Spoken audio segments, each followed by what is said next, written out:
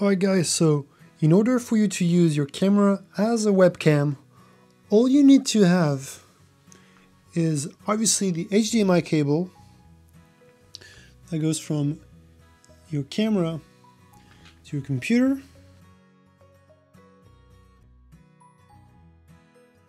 So you connect this HDMI cable to this little dongle that costs 13 euros to your computer. So what you need to get is an HDMI to USB video capture card. Not a normal HDMI to USB-C dongle, for example. If you're using a MacBook, that will not work. So to make sure you get the right one, get a normal HDMI to USB, not USB-C. And if you are using a new Mac or any computer that only takes USB-C, then you need to get a USB-C to USB dongle, like this one. Now to enable your camera to work as a webcam, here's what you need to do. Once you're in your Zoom settings or Skype setting, all you do is go in the video settings here and change it to USB camera. And there you go. And now the people that are watching you will get this view rather than the terrible looking webcam.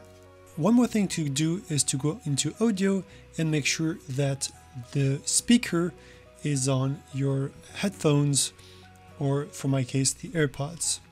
Because otherwise your mic will pick up also the sound coming out of your computer. So you do not want to do that, it will sound terrible. Then on the microphone you have a few choices.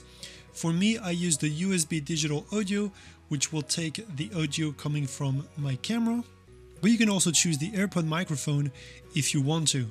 It will be better than your computer's microphone most of the time. And that's it, you're all set.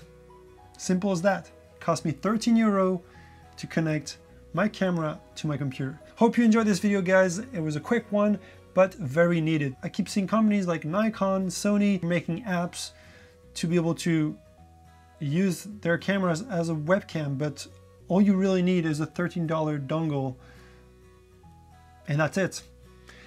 All right, guys, hopefully you enjoyed this video, and if you did, please consider subscribing to my channel and hit the like button if you did enjoy this video. And that's it for me. I'll see you in the next one.